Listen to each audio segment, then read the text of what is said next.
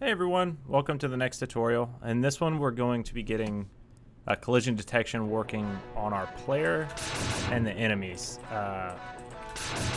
And we're also going to, the first thing I'm going to do actually is get the enemies to explode. We'll work on that first. So I'll get the enemies to explode when we actually kill them. So let's go ahead and start that. So what I've done was I downloaded all the sprites for explosions from Galaga. You can't really see them on these pictures here because they have a lot of transparency in them, but it's 5 frames. So there's 5 frames of animation for an explosion that it needs to go through. And we're going to add all that to our enemy class right here.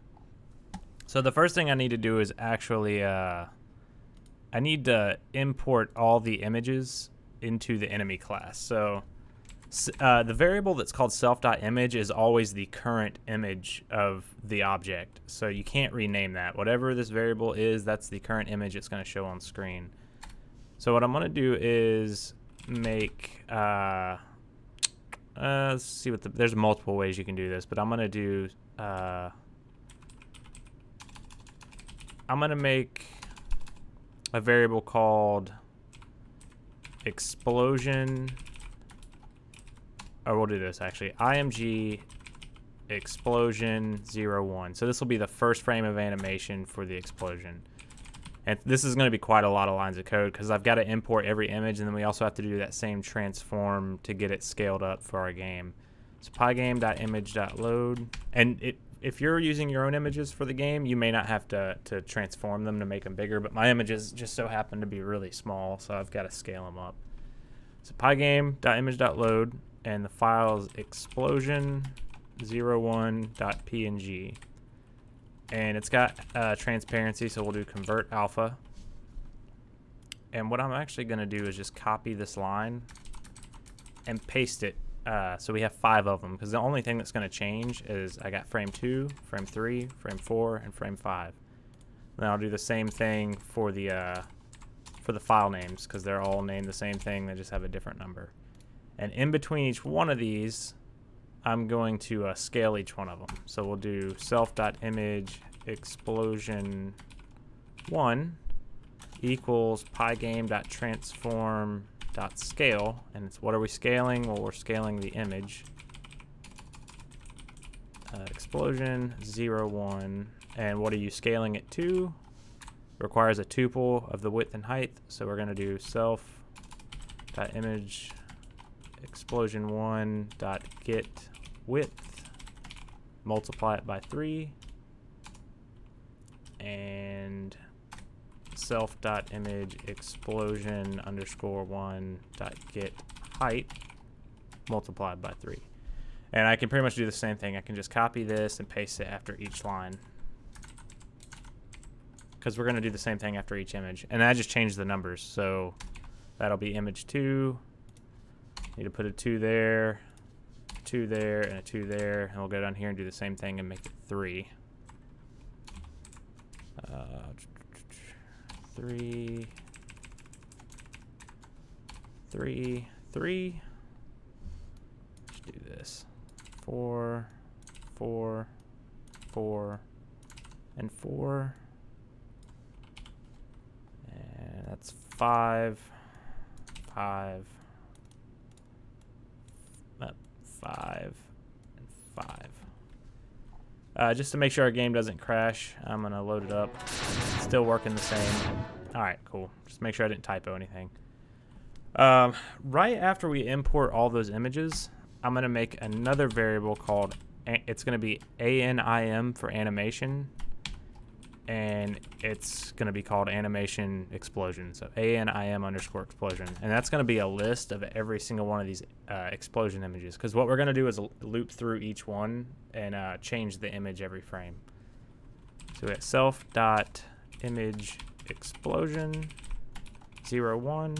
We'll just copy all that. And then paste the right numbers in.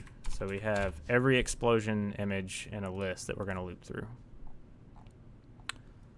So I think how we said we wanted to do this is if the enemy's HP equals 0, then run the destroy method. And the destroy method is going to have all the logic for changing the current image. So the best way to do this is probably, I'm going to make a variable called animation index, and it's going to be 0. And this is going to be the current, so if we're in the animation explosion list and we're at index 0, it's going to be the first frame. And then if we raise that, it'll go to the second image, and the third image, and the fourth image, and the fifth image. So this is just an index value to keep track of where we are in this list. But we also need to find out how many frames, because if we go outside that list, say if we grab the 0, 1, 2, 3, 4, if we go to 5, it's going to throw an index out of range error because there's no 6th animation, and it's going to try and go too far. So what I'm going to do is when we run the destroy method, we need to find out how many frames of animation are in that explosion list. So we'll do max index equals the length of it's going to equal the length of the animation index minus 1. So what that's going to do is, why is it complaining about this? That returned an integer. Max index equals length of the animation index. Oh, I mean animation explosion, not animation index. Yeah, there we go. So what this is doing is it's going up here and grabbing this list, and it's returning the number of things inside it. So there's 3, 4, 5. And I've got to subtract 1 from it because remember, an index always starts at 0. So 4 is actually the last thing in it. So I can't say 5 because 5 would be the 6th thing in it.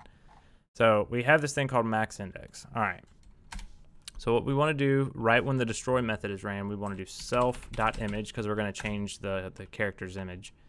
Self.image equals self.animation explosion. So it's going to go in that explosion list that contains all the images of the explosion, and we're going to grab the self.animation index. So right now this will be 0. It's going to grab the first thing in it, and then we're going to do self.animation index plus equals 1.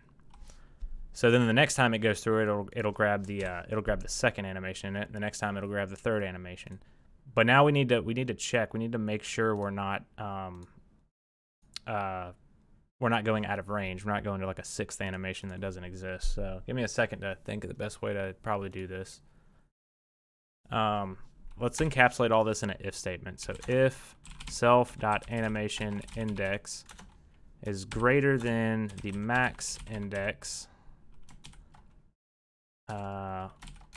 At that point, we want to do self.kill because we're at the end of the animation. So then we can do self.kill. Else, we can do all this.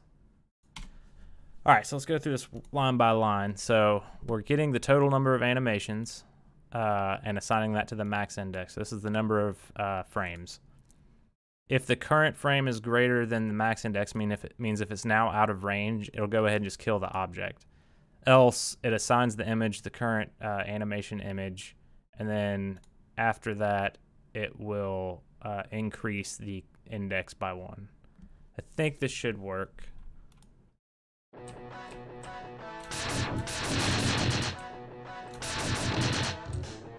All right, so it's working. Kinda. It's drawing an image there, but it's not animating. So, and that's because we're only running, it's because we're only running this destroy method once, so we need to actually keep looping through this. The best way to do that, there's actually a number of ways we can do that. Let's do this. Let's make a variable. This is the fastest way I can think of to do this. Again, there's better ways and faster, there's just better ways to do this, and we're going to do those later in the next video series. But for right now, we're going to make a variable called self_is_destroyed, and we're going to set it to false. And when this turns true, it's going to run all the destroyed code. So in our update function, we'll do if self.is_destroyed. We'll run all this code. That way it'll get ran every single update function, but only if the current flag is set for is destroyed. And right here, we'll just, for the destroy method, we actually don't even need this anymore. We can erase it, and instead of running the destroyed method, we can just set self is destroyed to true. That way now, on the update, it'll go in here and start running all this.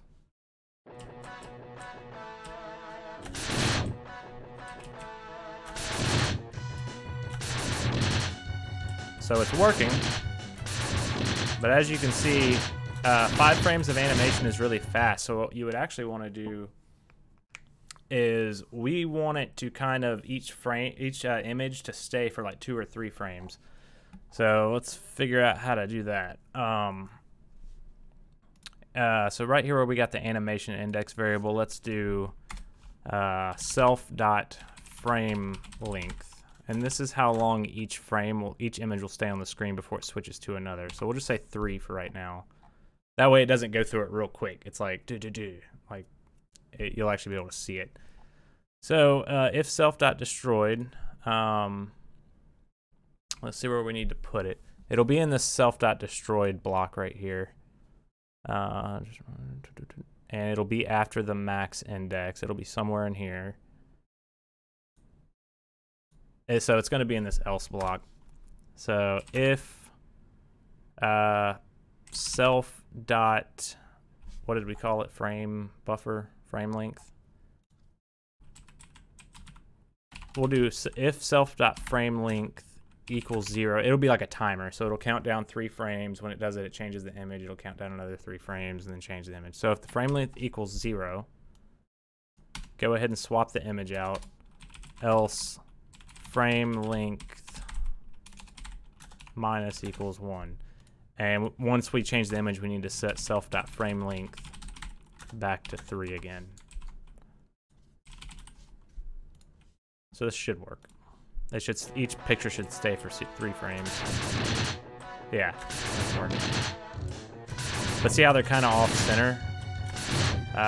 One way we can do that, that we can fix that, is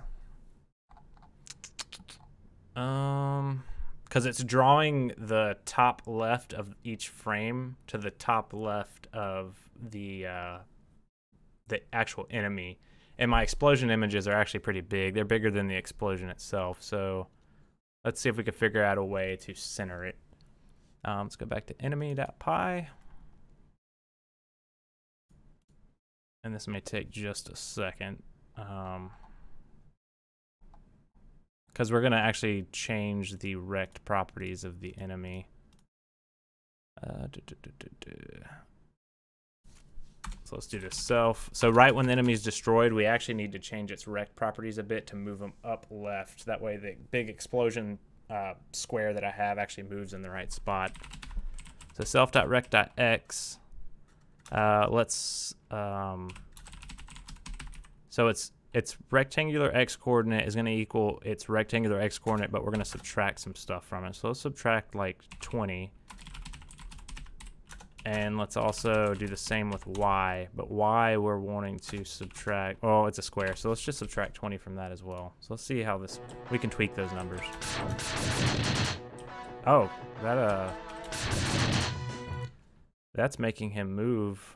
Oh, because it's looping through it every time. So what it's doing is subtracting 20 every frame and causing it to fly off the screen. So let's take that off, and we actually need to do that right here where we set, because this get hit method only runs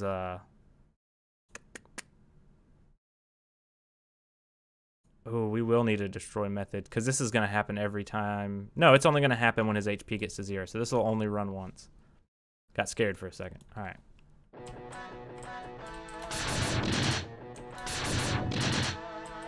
Ooh, but it's actually you actually, I don't know if you paid attention, but if you saw the enemy image move up and then it changed his image to the explosion. So what we want to do here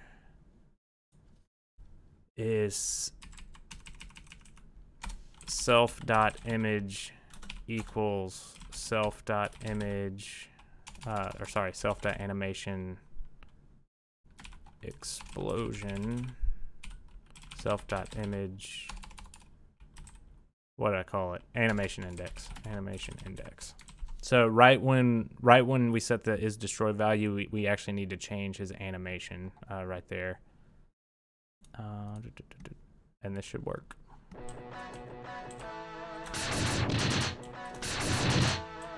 There we go.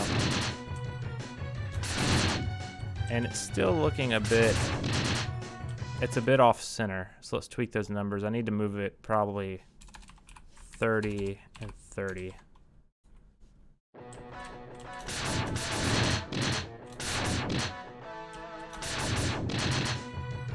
Maybe 35.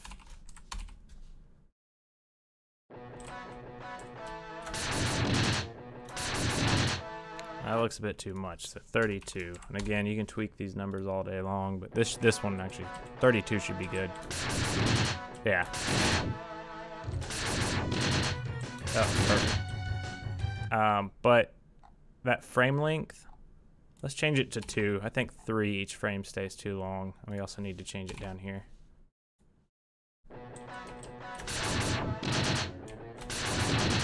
Yeah. Oh, it's good. All right, so in the next video, I know I said we'd probably do it in this video, but it's going a little long.